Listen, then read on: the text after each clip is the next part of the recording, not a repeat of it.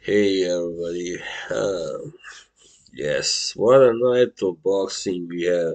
Oh man, that was unbelievable. Well, first I want to talk about this card. The Cardiff, the main event. An unbelievable fight, man.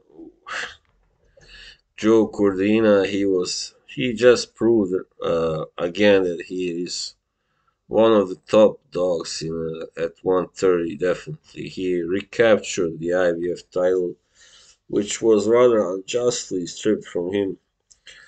Yeah, I thought he was very dominant in that fight. I don't know, really. Some people have called it a close fight. I didn't really see it as that.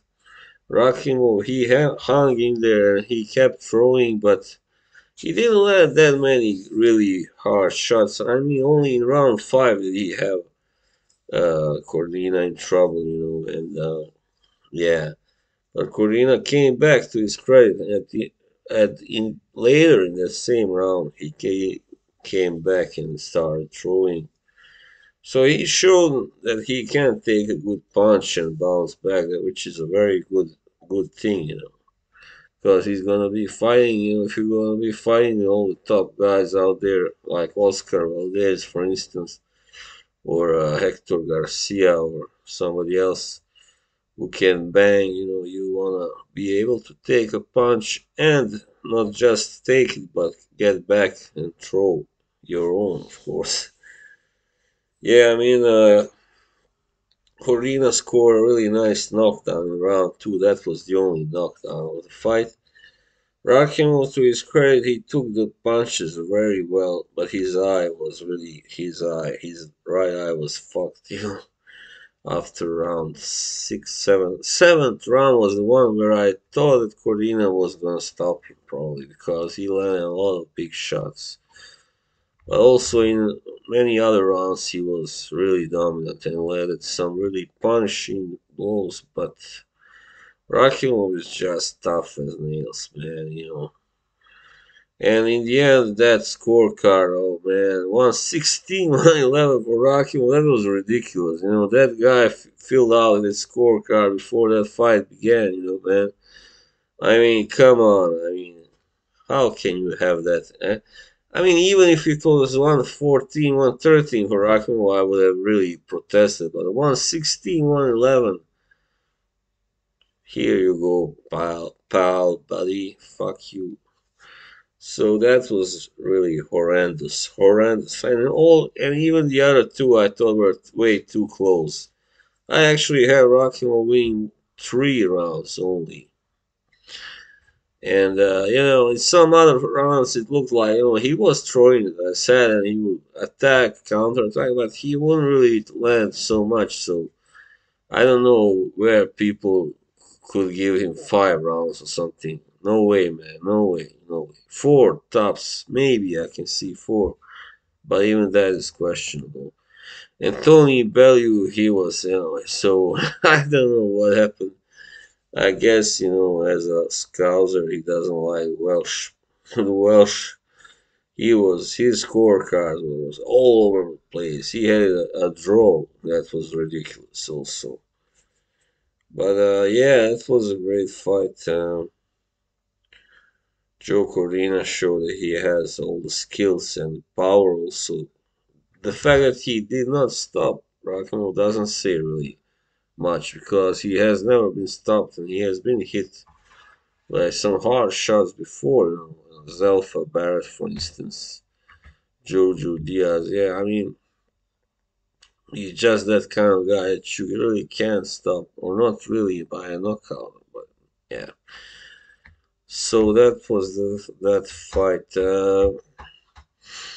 Yeah, I also caught some of the American card in Vegas and was it Vegas? Yeah, maybe. I mean, I watched the Melikuziev versus Rosado. That was a clear victory, of course, for Melikuziev, and he beat up Rosado.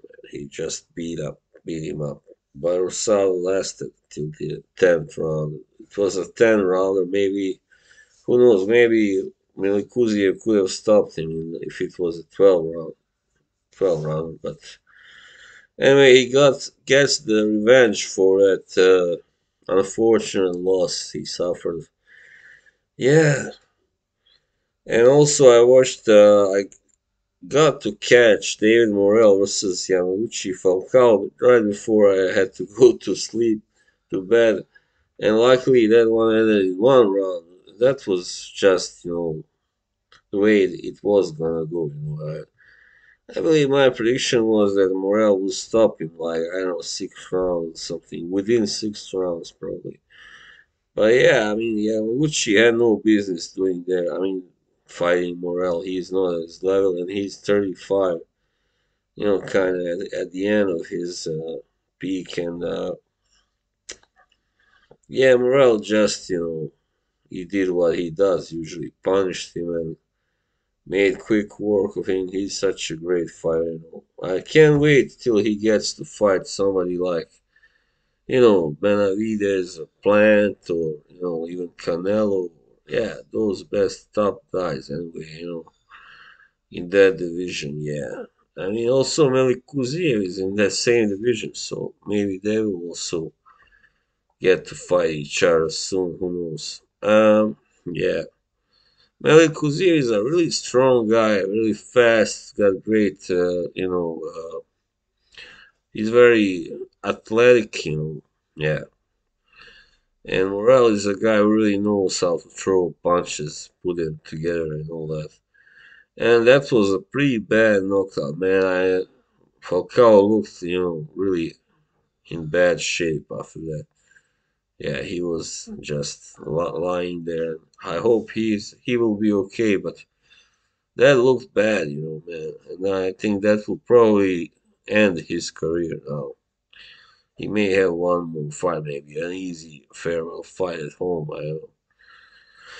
And then the fight that I did not watch actually was the main fight was with Tank Davis and Ryan Garcia.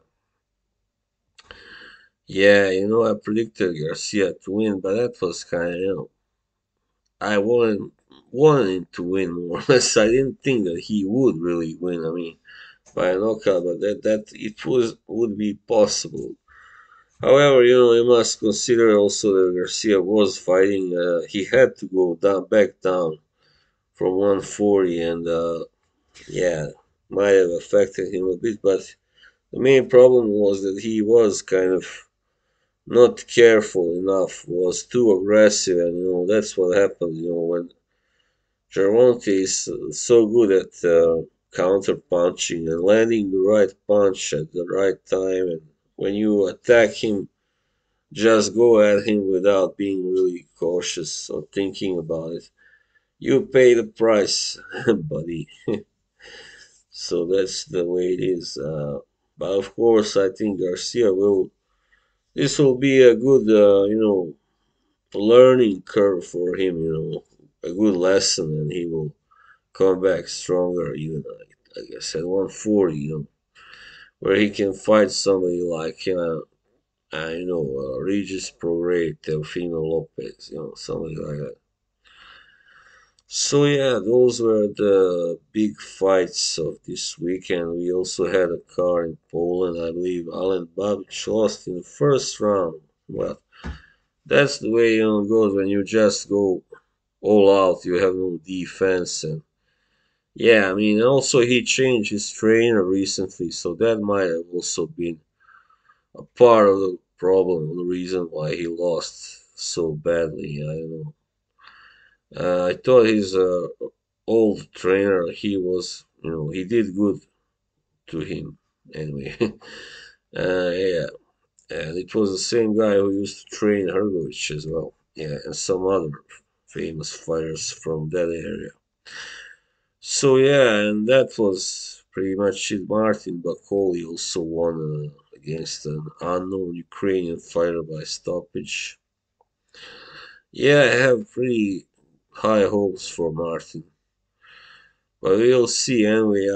Yeah, so that was my kind of summary of last night's boxing. Yeah, and I don't know what's coming next week, but for sure, I don't think we'll have such a rich boxing night for a while now. Yeah, well, yeah, maybe next. Well, we'll see. That doesn't matter. Bye.